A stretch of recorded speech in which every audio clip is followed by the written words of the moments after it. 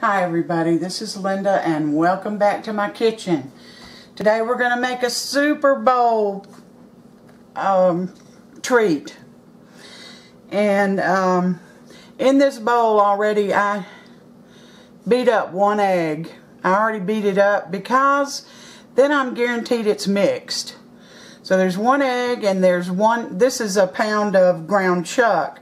You can use anything you want, ground sirloin, just plain ground beef, anything you want. So I'm going to just kind of get these mixed together. And I chose to use this mixer because it's easier. I'm all about being, it being easier for everybody. So I'm mixing the egg in with the ground beef. In the meantime, I've got my flour. So I'm going to be getting it out.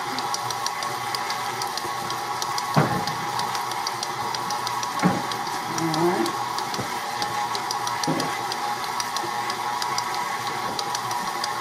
I'm going to turn it up a bit. Make sure that stuff's mixed.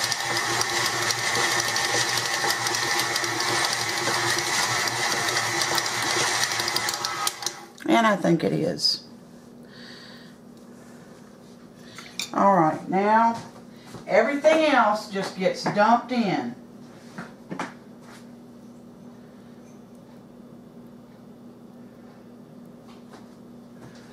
This is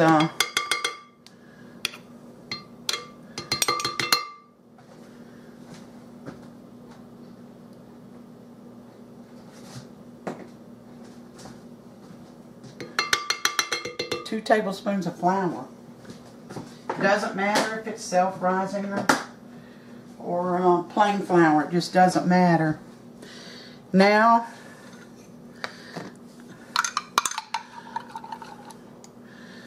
two tablespoons of milk. I didn't have any milk, so I had to make some out of instant dry milk. But it'll work just the same. Alright, 2 tablespoons of milk.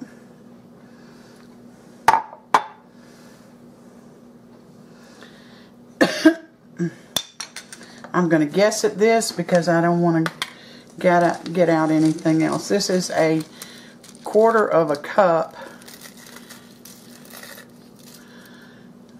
Let's see if I can get this in here. Yeah, of those French fried onions. 1/4 of a cup. Crush them up a bit.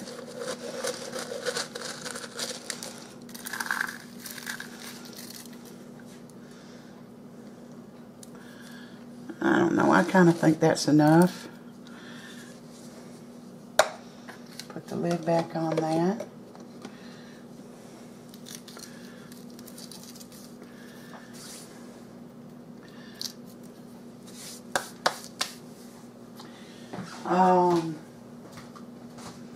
Boy, am I unorganized. I thought I had everything out, but I realized that I do not.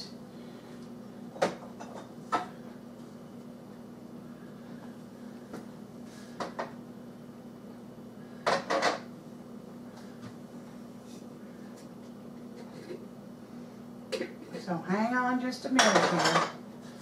I'm about there.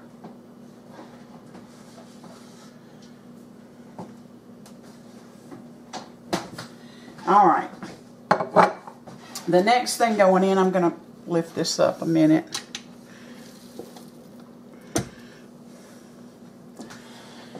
Excuse me.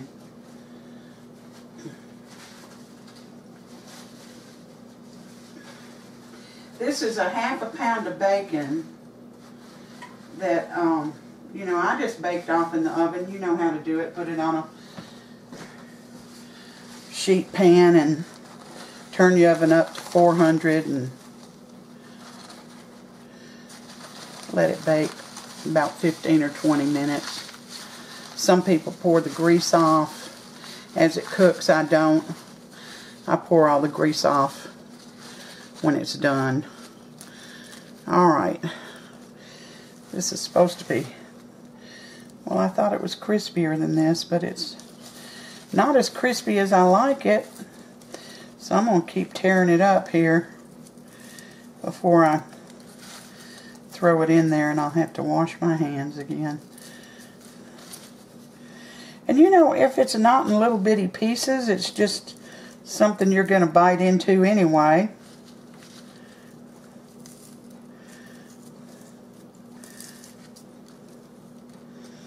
So, you know, leave them a little larger if that's the way you want it. If you want them small, then crush them up small. Make sure that you bake them till they're crisp, though. So, alright, here we go. I think this is small enough to suit me. Alright, this is actually, it doesn't look like it, but it is. It's a half a pound. Half a pound of bacon. Cooked. Let me wash my hands.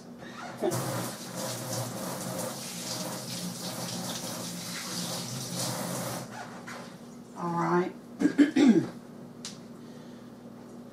This next ingredient you may turn your nose up at. I hope I can get this jar open, but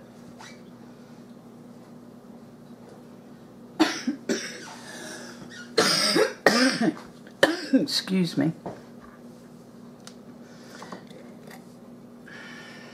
I probably ought to measure this, but I'm not.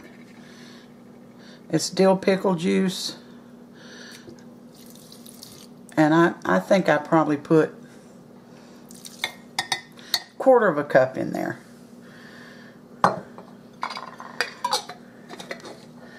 There we go. 1/4 of a cup of dill pickle juice. Now, I'm going to mix this up. See how much easier it is in here?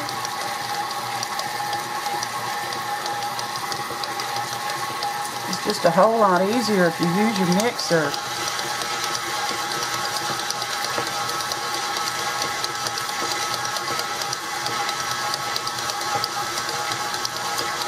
Alright, now preheat your oven. Make sure you get it good and preheated to excuse me, I think it's 375. Yeah. Preheat your oven to 375 degrees. And also, cube up some cheese, which I'll just move the mixer.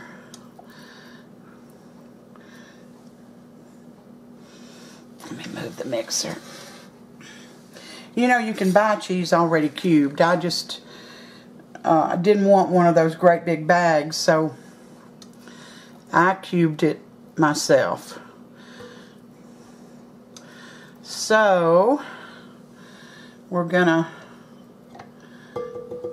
got a baking sheet somewhere. Well, actually, I know where it is.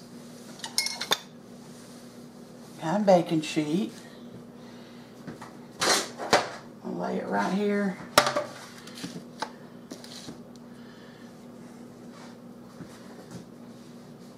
And I'm gonna form meatballs out of this meat. Form little meatballs like that. And then you're gonna push one of these cheese things in the middle and cover it up.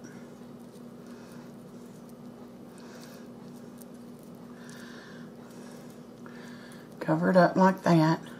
I'll do one more for y'all.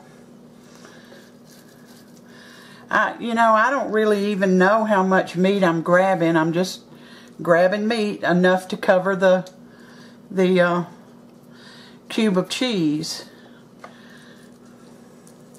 So you can see about that much. Looks like a tablespoon and a half, maybe 2 tablespoons. Roll it to make a ball. Grab your cheese. Push it down in the center. And then just cover it with the rest of the meat mixture that you've made. Alright, that's 2. Now I'm going to finish the rest of these, and then I'll bring you back. Oh goodness.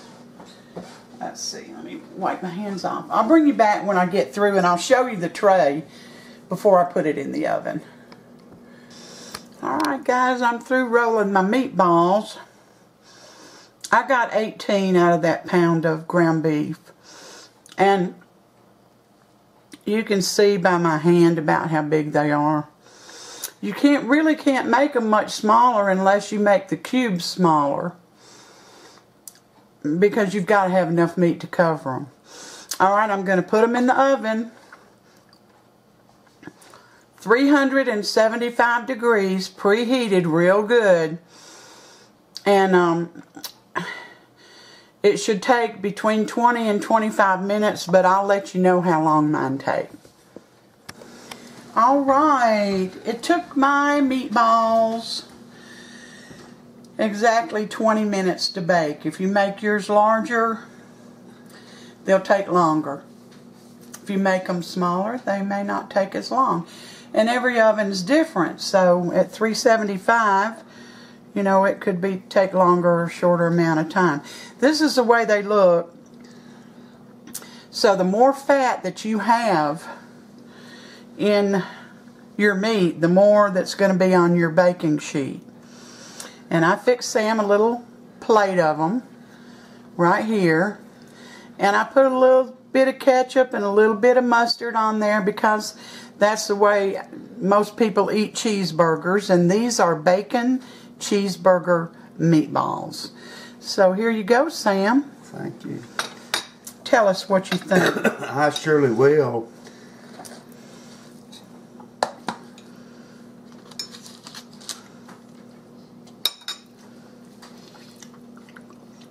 Goodness.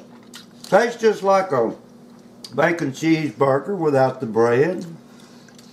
Be perfect for, you know, watching the ball game, Super Bowl this weekend. That's good ground chuck too. Yeah, it's, you know, the onions, the meat, the cheese, and of course dipping in a little ketchup must taste exactly like a bacon cheeseburger without the bread. Well, there's also dill pickle juice in there. I thought I tasted a little pickle, but it doesn't spoil it, does it? No.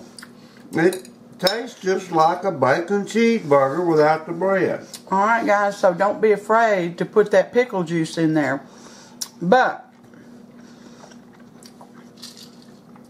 I ate one, and I think it needs more of those crushed up French fried onions, and I think it needs more bacon. I don't know. That's just my opinion.